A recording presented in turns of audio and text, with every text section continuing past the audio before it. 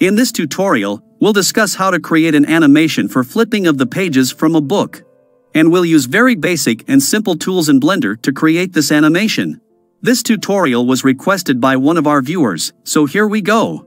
We can start with a flat plane like this, and in order to give it a portrait shape like a page, let us change its X scale factor to maybe 0.8. And we'll also change the X location to the same 0.8, so that the left edge of this plane aligns perfectly with the Y-axis. In the next step, we need to move its origin point to this end, where we have our 3D cursor, so while the plane is selected, go to the Object menu and set Origin to 3D Cursor. Now we can hide this cursor since it's no longer needed for this tutorial, and we'll get a clear viewport. Then, we have to go to the Edit mode. While everything is selected, right-click here and select the Subdivide option. We can change the number of subdivision levels from here. Let us go with 32, which should be good enough for our purpose, and then go back to the Object mode.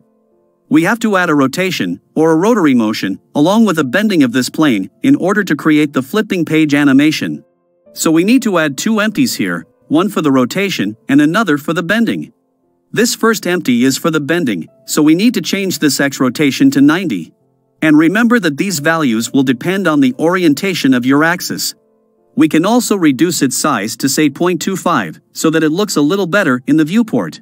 Then we need to add one more empty for the rotation of the plane. So let's go to the Add menu, and we'll pick up a cube this time, to distinguish between these two empties. We can reduce its size like before, but since we are going to use it as a parent, it's important that we apply its scale factors from here. In fact, we can rename this empty to parent, since we'll later need to duplicate it multiple times for the other pages. Now for this plane, expand the section called Relations, and here, we need to select that parent empty. Then the same thing has to be done for the empty that we are using for the bending. Now for our cube empty, which we can also call as the parent, if we animate the Y rotation, the page will rotate like this. Let's change it to 0, and for frame number 1, we need to insert a keyframe for this value. Then let's go to frame 100, because we will use 100 frames for complete flipping of one single page. Here we need to change this angle for the rotation. Let's make it perfectly 180, and we need to keyframe this value. If we now play the animation from the beginning, we'll see that the page is turning over. But this is not complete yet. We need to also bend the page realistically while it's flipping. So select the page and go to the Modifiers tab. We need to add a modifier for the bending, and this is Blender version 4, so the options may look a little different if you are on an older version, but the modifiers are the same. We need to add a simple deform modifier. Let's go to the Bend tab, and then in this Origin field, we need to select our first empty. Now for the bend axis, we have to select the Z-axis. Because, although we want to bend this page around the Y-axis, remember that we have rotated the empty by 90 degrees. But the bend direction is wrong, it should be the opposite, so we have to use some negative number here, in order to bend it this way. In the next step, we need to animate this action. The page should bend throughout the turning, and it should finally become flat. So for frame number 1, let's change this bend angle to 0, and keyframe that value. Then somewhere in the middle of the animation, say frame 50, we'll change this bend angle to -135, with a keyframe as usual. Then at the end of this flip action, the page should again become flat, so we'll change this angle back to 0, and keyframe this. Let's play the animation and verify it once.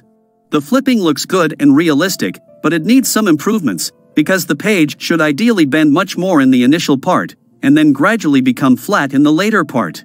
So what we'll do is, let's go to frame number 15. Although the present value is just 26, we'll increase it to say 75, for a larger bend during the first few frames of the flipping action. Now the bend itself may look better, but the problem is, the page is now penetrating the floor. So we need to control the rotation of its parent, so that no such penetration can happen. Let's first select this parent object. The first keyframe for this is at frame number 1, where its value is 0.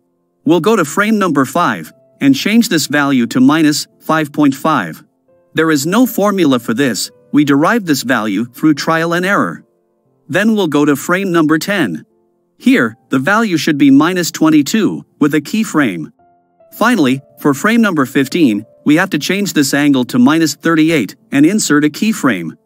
Now the page should turn perfectly, without any penetration through the floor, so the animation part of a single page is now done.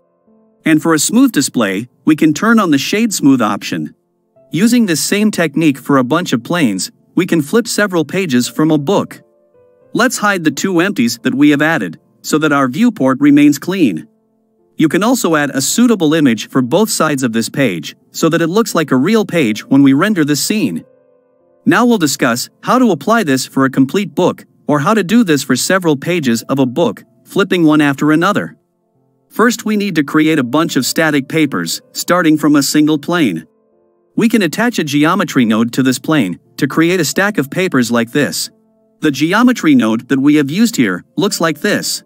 We have discussed this node setup in another tutorial, and the link is given below, where we have created a stack of dollar bills, so we can skip this part here. But these are static papers, they won't turn or flip, so let us unhide the original page that we have created earlier, which will turn from this side to this side. But it has got hidden under these static papers. And the height of the stack is 0.05 unit, so we need to move it up by that 0.05 in order to bring it on the top of these papers. But we'll actually move up this parent, so that the page as well as its empty, both can be moved up together with the parent.